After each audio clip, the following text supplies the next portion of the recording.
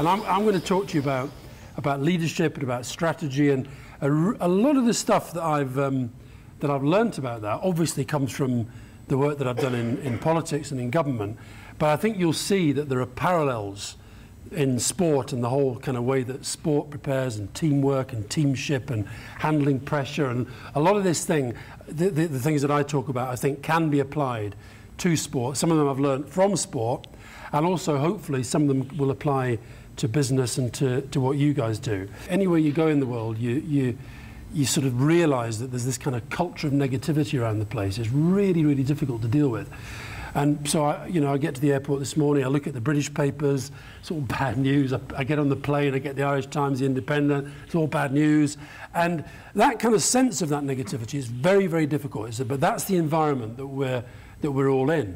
I mean, somebody just stopped me as I was coming in. Where's the guy with the funny rugby shirt? There, and you were telling me about, the whole sort of this kind of thing about the way that we're just surrounded by this kind of media negativity the whole time. And I work with lots of organisations who say, do you know our biggest problem? The press never gives us any credit for anything. We don't get a fair press. We don't actually get people don't actually present us in the way that we are. To which I always say, well, look, join the club. It's just kind of the way it is. Now we can all fight to change it. I do my bit, and we can all try and do our bit. But actually, there's not much that you can do. So you just kind of got to take that as a given. I think you can make the case that the pace of change today, and through our generation, as it were, has been faster than any period in human history. I mean, we're not having the kind of the massive world wars that have defined the last century, say, but in terms of technological change, scientific change, people's longevity, and the sort of difference between our life and the way that we lead our life, and just 5, 10, 15, 20, 30 years ago is absolutely phenomenal. If I think about journalism, where I started out, journalism today is a completely different thing to what journalism was when I started. I started on a paper 30 years ago called the Tavistock Times. If you talked about the media then, you basically meant a daily paper, and you meant the news. Used to be an event. The news now is around us all the time. More magazines, more papers, the internet, 24/7 news, it's around us all the time.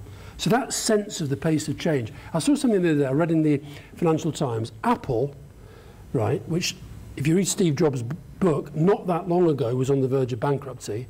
Apple now has a capital market valuation bigger than the top 7 car companies in the world combined. That is unbelievable.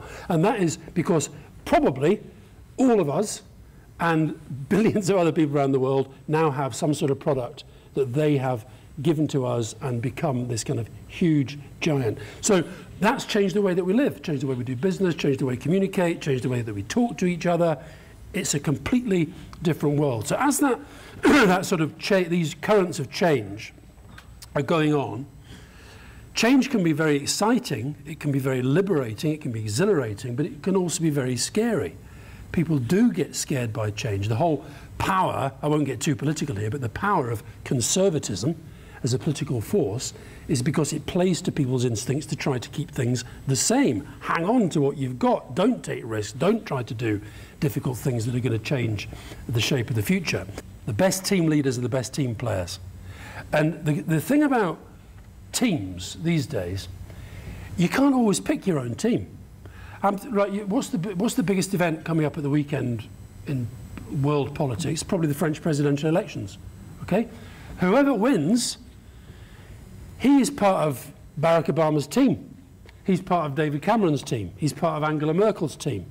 Now, David Cameron, he'll be slightly worried because a few weeks ago it looked like Nicolas Sarkozy was going to be winning again. And David Cameron and Merkel, they kind of slightly stuck their necks out. And they kind of made it clear that they rather hoped that he did win. Well, by this the first round, in 2 weeks' time, it could be they're both going to have a bit of fence mending to do. Because the French president, whether we like it or not, he is a member of the team of every single member of the European Union. So teamwork isn't just about you're a coach and you pick the team.